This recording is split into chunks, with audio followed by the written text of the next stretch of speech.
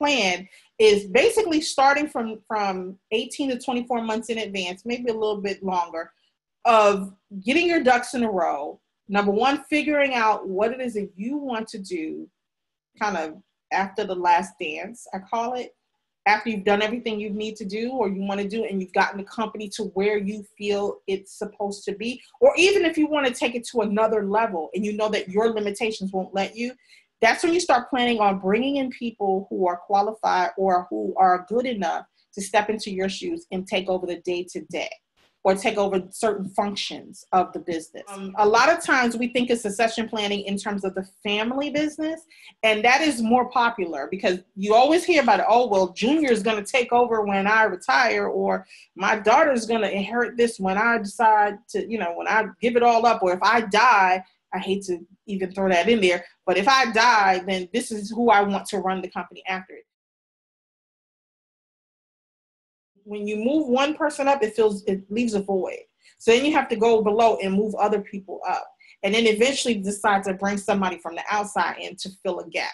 So this is why it's important for you to sit down and really map out. We talked about this in module 2, map out your talent strategy and map out who you need to run your business, not the person themselves, but the type of person that you need. Who do I need for this function? Who do I need for that function?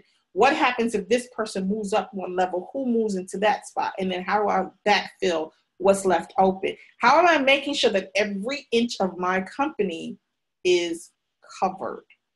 That's what succession planning is. You have to start the conversation soon and early. When you start hiring people, it's always good to start hiring people and really gauging to see if they're there to have a job and a paycheck, or if they really truly believe in your company and it's something that they see themselves staying at for the long term.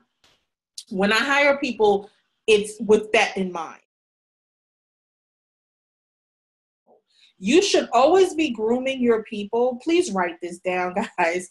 You should always be grooming your people to move up within the ranks within your company.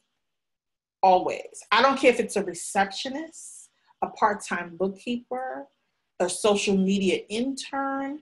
I don't care who or what they are, because that part-time bookkeeper today, after a couple of years in training and schooling and education and determination and loyalty, can ultimately become your finance manager or your CFO. How many times have you heard, look at Jack Welch. Jack Welch started at GE from the mailroom and moved up eventually to chair.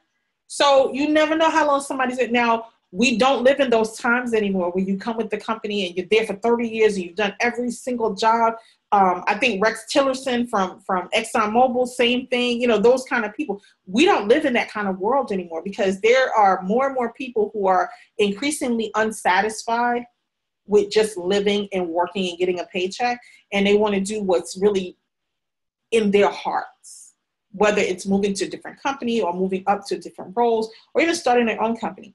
So it's important that you really get to know your candidates as you're talking to them and follow your instinct.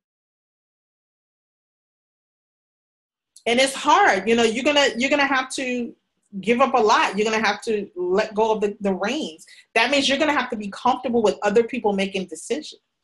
You're gonna have to be comfortable with the person that you chose and make sure that they understand the ramifications of making wrong decisions or impulsive decisions. But you have to be very comfortable that this person can run the shop just as if it's you. Just as if you had never left.